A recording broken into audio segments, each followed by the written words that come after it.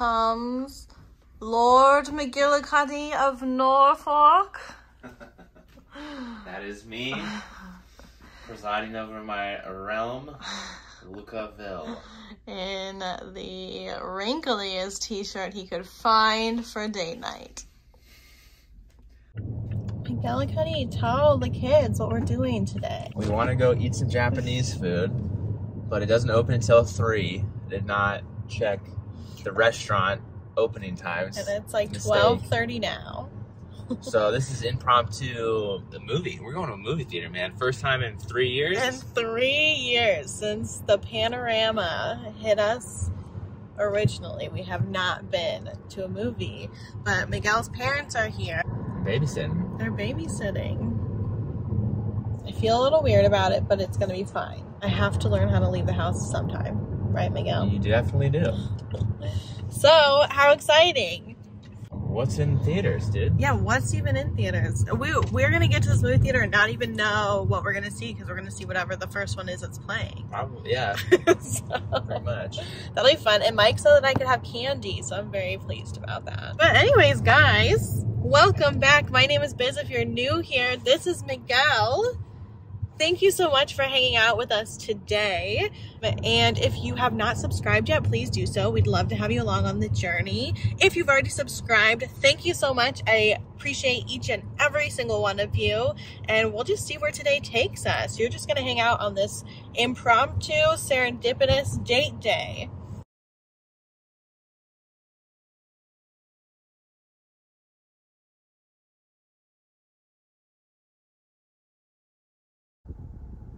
Made it to the cinema, as they say. Miguel's updating his parents as to where we are and why it might actually not just be a quick little lunch date. It's not a very sexy cinema from the outside, but we'll see what it looks like on the inside. But like, I was so spoiled with the AMC in Kansas. Like, it was a Cinedyne. They brought me milkshakes and hamburgers and chicken fingers, and if you wanted to get fancier, they even brought you cocktails to your seat.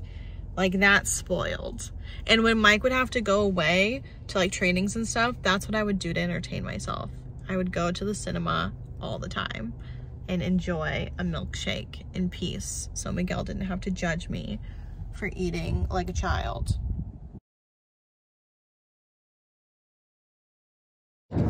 So we went to the Lost City, which was so good, I thought, in my opinion. It was getting so many like Bravo-lebrity commercials. Lindsay and Carl from Summer House got to do a commercial for it, and I was like, is this not going to be that good? It was actually super good.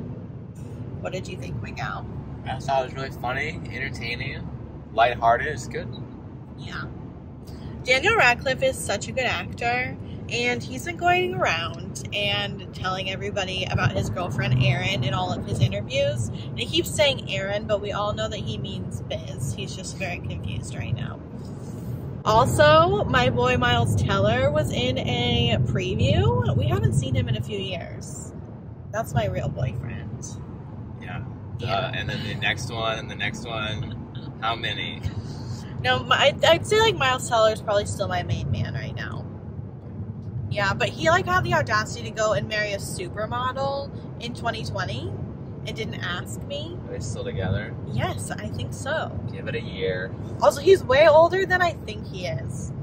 He's like, I think he might almost be 40, or he is 40. What? No I'm not kidding. I'll look it up. Okay. I'll put it in my little thing, my middle school editing, and tell you how old he is. That's my boyf. A shout out. Mike was saying that Miles Teller is always portrayed as the bad boy because he has scars on his face. I don't think he's ever portrayed as the bad boy. I've read that somewhere, or I heard that in an interview somewhere. I don't think that's true. But anyway, we are now driving to the Japanese restaurant. It's like brand new. It just opened this month. I don't know if you know that. Did it? Really? Yeah, it just opened according to their website. Wow. And Google keeps trying to tell us that it's closed. But according to its website, it's open at 3 o'clock and we're supposed to get there at 4 o'clock. It's an hour drive from the movie theater. So this is turning out to be a much longer excursion than we planned on. And I hope Luca Chooch doesn't miss us too much. It's like he's currently napping very soundly. Good.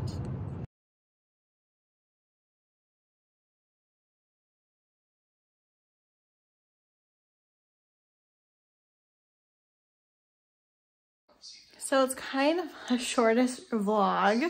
Sorry about that. I thought it would be more exciting. I wanted to share what we got at the restaurant, but when we went inside, it's a brand new restaurant. I think I told you guys that, but when we went inside, it was so small and there were like actual families, like lots of people that wanted to sit down and eat there. So I was like, Mike, let's just get it to go. We don't need to take up a space, just the two of us. So we got it to go, and I got some ramen and he got a chicken dish. I'm not sure what it was, but I got this. Y'all have probably seen them. It's like a giant rice triangle wrapped in seaweed, and I cannot remember the name of it, but it was so good. I got that with salmon inside, and they make it with pickled plum or salt or salmon. And I told Mike if he ever wanted to just like, Mike's putting Luca down, so he's really tired, if you can hear him in the back. But I told him if he ever wanted to surprise me one day with a little treat, I would take 3 of those, and that would be like my whole meal. It was so good. But we're gonna put Luca down, and then I'll see if Mike is up to it, but we might want to do a few of the Let's Get Deep questions to end this for you guys. So I'll be back in a sec. Would you like to give your quick review of the new Japanese street food restaurant that we went to? My food was good. I was expecting something a little different. I didn't realize it was street food. I didn't get to try the little rice triangle, which sounded like it was delicious. It was so good. But it was good. I will get it again. Yeah. Their ramen was good. Like, I liked it. But I really liked the rice. I'll have to look up the word for you guys and just let you know. So I was going to do, we've done the Let's Get Deep questions before, but I don't think I actually included us answering them in the last video. So I thought that we would end this with answering 3 sets of them. How's that sound, Miguel? Let's do it. This is the game. Pretty sure it's going to be backwards to you guys, but it's Let's Get Deep. But same people who made What Do You Mean? Sometimes there are sexy time questions, just so you know. It is for like 17 plus, but it's a lot of just fun relationship questions. Would you agree, Miguel? Yeah, most of them, majority, yeah. Okay. So what I did, how you usually play is you do 1 icebreaker, 2 of the deep questions, and 2 of the deeper questions. But I just drew at random 1 of each kind of card for 3 sets. So you ready? Let's do it. Do you want to read first? Sure. So I'm just grabbing this first one? Yeah, they're right here. So Biz, cardio or yoga? Oh, yoga. Or no, sorry. Cardio. Do I go too? Yeah, you just answer. I like both. I haven't done yoga. I don't do yoga often. I do cardio more often, so I guess that'd be my answer. When is the last time you even did yoga? Yeah, long time. Okay. Next. I only say cardio because I like to walk, but I get so pissed off whenever we have to do downward dog, and that happens in literally every yoga class. It really just infuriates me. It's like a pillar, foundational one. What are the top 3 names you would give your children? Ooh, top secret information here. Yeah, I don't know if we're going to share that. I will say one of the names we were going to use for Luca was Lorenzo, and we would call him Enzo. But I don't think we're going to use that in the future. There was a time that we were obsessed with the name Oliver. Yep. And I think Amelia, Cecilia for a little bit. Cecilia, that's what it was. Cecilia, we were really hot on Cecilia for a girl, but we're not going to use those names anymore either. So I feel safe in divulging those. Okay. I've always been hot on the name Edwin. And Mike kind of likes that name, but I don't think we'll ever use that name. Because, I know exactly what our girl would be if we have a girl. Yep. And I know what I really want for the second boy if we ever have another boy. You haven't shared that, huh? I have multiple times. Okay, yeah. I just don't think you're on board yet, but I think I'll get you there. Okay. Because I really sold you on Luca. Yeah, that's a good And Luca's name before he was Luca was actually Vincent for a while. Yep. I thought that was okay. I thought it was an okay name, yeah. But I don't think we'll use that either in the future. Yeah, we have a lot more boy names, it felt like. Yeah, I had a lot of boy names. Girl names, much harder. Okay. They are harder.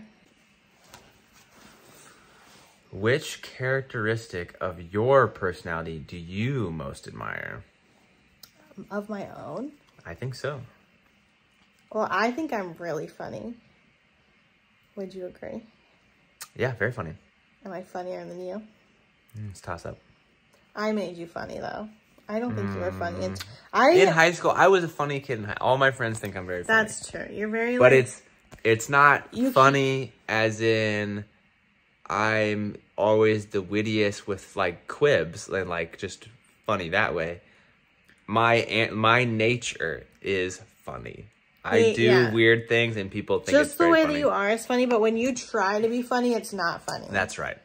I'm more quick. Yeah, I'm just 100% natural guy that is funny. My antics. Doing weird shit. Yeah. Yeah, I would agree with that statement.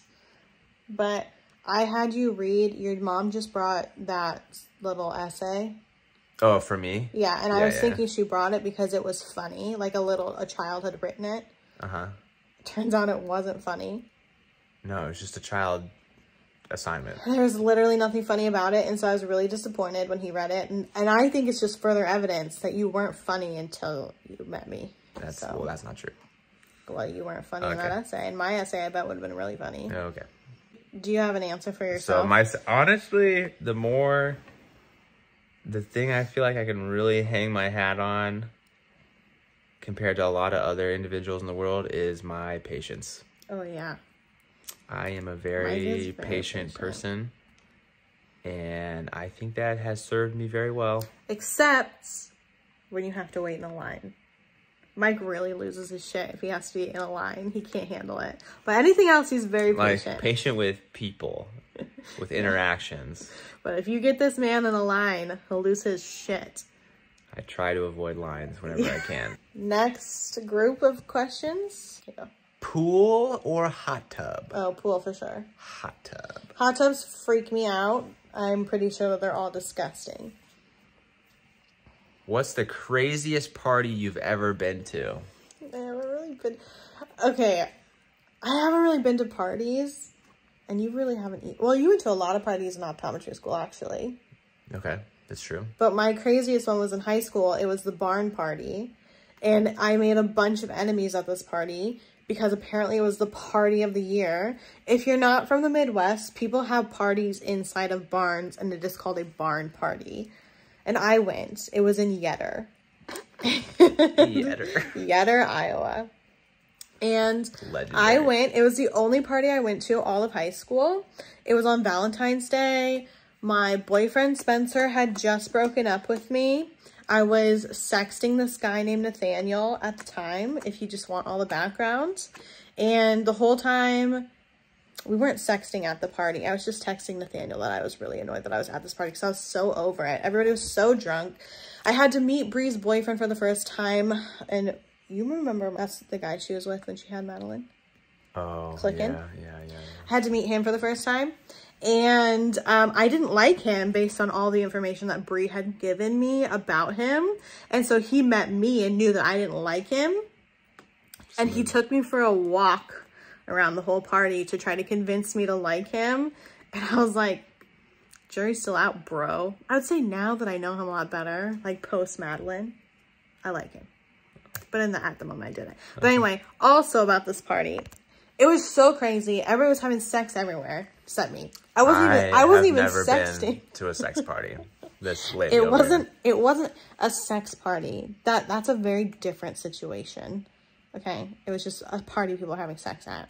And we lost Brie at one point. Out in the open or in, like, rooms? No, there were rooms. Okay. And we lost Brie at one point to one of these rooms. Okay. And potentially one of my other friends that I will not name at the time right now. But also, I didn't want to drink because beer is disgusting. And that's all anybody ever has in high school. So I kept getting cans and having to pretend to drink them. And then Caroline, she was another girl that we worked with at Taco John's.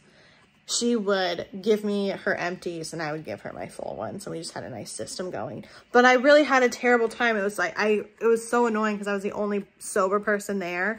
And I shit all over this party, like figuratively. Not literally, just figuratively. And all of these girls were like, that was the party of the year. And I was like, y'all need to try a little harder because it wasn't great. And that's that. So, craziest parties, just regular beer drinking, games, nothing like that. Hey, you remember I had to come pick you up from a party? Yeah, I've gotten drunk before and gotten sick. And I had to pick him up. He had a garbage bag tied around his face, his neck. I had a little puke garbage bag tied around my neck, yeah. Another one too, though. Remember, what was his name? Brody or Brady? Brody. Brody. Everybody in Opus 121 thought I was mad at them because I woke up in the morning and... ran away. Slammed the door. Who was it? Brady? I can't remember. Brody threw up all over the... Brody threw up red all over the bathroom. Line punch. And I left. I, like, ran out of the room after I discovered this. But it wasn't because I was mad. It was because I really had to fucking pee. And I couldn't do that there, obviously. So I had to pee in my own room, which was all the way in McGloin. I had to, like, sprint, like a 10-minute sprint. Probably like a 7-minute sprint. So, again, that wasn't like a... It was a college drinking party. It wasn't... Yeah, that's our wildest stories, guys. Yeah. Mom and Dad. Pretty crazy. Between us, who is younger at heart? I am younger forever. In all ways. This is interesting. Because very often, lately, this one complains of, ooh, I'm so old, my body, my hips, my joints. Okay, you have a baby at 29 and tell me how your body feels at almost 30. You tell me. So, I'm younger at heart. No, you're younger, like, physically, but at heart it's different. No, I'm double young. I'm all younger. I'm super young. I'm the young guy. No. I reject that information. Agree to disagree. Third set. Chinese or Mexican food? Chinese food. I think Mexican. I really enjoy a good burrito. What role do you play in your family? This is interesting. I'm interested to hear what you say on this one. What role do you play in your family? What do you think I'm going to say? I don't know. I'm going to say instigator. Instigator, okay. Instigator, but also peacemaker. She likes to stir the shit and then figure it out and put it back together. It's all about the in-between, though. She really relishes the in-between. Well, I think growing up, I was more of the peacemaker because there was so much chaos. But now that I'm older and I don't live with these people anymore, I'm definitely the instigator. Because I love to just... rile people up. Everyone. Aunts, uncles, doesn't matter. Nobody is safe around me. I'll get ya. And then I love to be... I don't know why you're so... gaslighting, maybe? Yeah. I come by it honestly. My dad's a Republican. So my role in the family, I like bridge builder. I'm just there to smooth things over, try to keep the conversation flowing. Yeah. Light and airy. We're all having a good time. All having a good time when Mike's there. Okay, but what about in our family, just the three of us? Yeah, for us, it's our dynamic. I mean, I'm a provider. I also take care of any problems that might arise. I'm a fixer. You need something, I will get it for you. You're the fixer? Yeah, I'm the fixer. You need something to fix, I fix it. You come to me with problems, I solve problems. What's my role then? You're the caretaker. You take care of everyone. I do take care of everyone, but I also fix a lot of problems. Who's better in a crisis, Miguel? Who's better in a crisis? So you always bring up one crisis where I didn't respond well. But since then, I feel like I respond to a crisis well. Make a plan. Start executing. Miguel. Get your Can you please be honest with your fans? Who's better in a crisis? It's me. Okay. You might... I think we're on equal playing field. Oh, okay, Miguel. Now you're just being annoying. I don't think I'm bad in a crisis. If there's like a lineup of 10 people and I'm in that lineup, you think you're going to pick me towards the end of the list? Is Ian in that list? Is Kyle Dawson in that list? Then hell yeah, I'm picking those two first. For sure. Now, if the list is like you, Ryan, and Vicinio. Yeah. I'm picking none of you and I'm going to find Ian. That's what I'm thinking. So I'd say I'm better than average. I'm not the best. That's fair. Take that. Read the last question. Ooh, sexy question. Did you handpick this? No, I did them on random. What's it say? Maybe we won't answer this. Maybe we'll sub it out. What's it say? What do you think our best sex was? It's too much?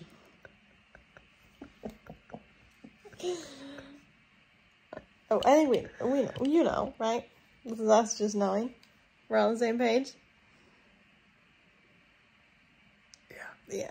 Okay, we got a different question. Oh, okay. This is like literally opposite ends of deepness. What's your astrological sign? Oh, Leo. I'm a Leo sun, Leo moon, Virgo rising. What are you, Leo? I'm a Pisces Aquarius cusp. No, but what's your chart? We did it finally.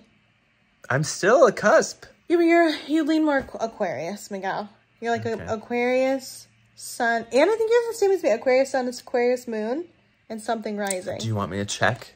Yeah, I actually have it on my phone. I have it on my phone. I don't remember what your rising is.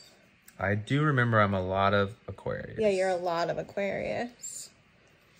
But Aquarius and Leo are the perfect match. I don't know if you guys know that. We're the opposites on the chart.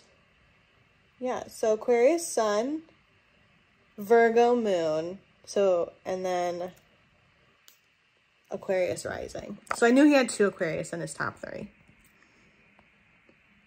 Boom. Sun, moon, Aquarius. But then I'm the Pisces. Yep. And More Aquarius is more Venus. More Aquarius. So he loves like an Aquarius, and my Venus is in Leo. Like, how perfect are we? How perfect are we? I want to do one more, though. That wasn't a very good one.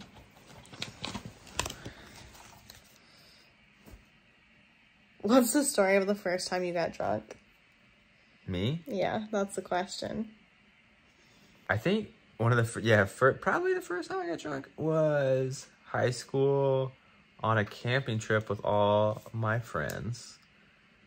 And, you know, we were just playing card games, hanging out, cooking food and stuff. But then we were playing some sort of game like Truth and Dare or something like that. And afterwards, I was just really giggly and like talking to everyone and being like, I'm like, you guys get the spinnies? Like, this is so much fun. Look at me. Woo! If I move around. Did you puke? I did not. Oh, wow.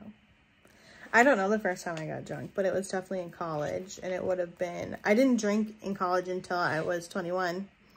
It's a fact. So, and I don't even think I got drunk on my 21st because I had RA training. But you guys took me to the Homie Inn. Yeah. And I got, do you remember this? Oh my God. Well, we also took you to the, the cigar bar. The Havana? That was fun. Yeah, Havana something.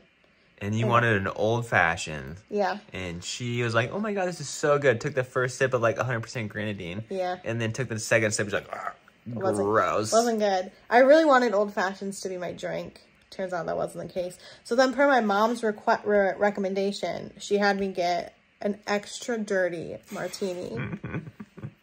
Didn't like that either. That's disgusting. It is slimy. And I called my mom. Wasn't drunk, by the way. I just speak to my mom this way. Called her up to let her know that she gave me a drink that tasted just like semen. And I was pissed. Because that is what it tastes like. And it's slimy and gross. Don't ever get an extra dirty martini. Whoa. Yeah, but I don't know the first time I got drunk, though.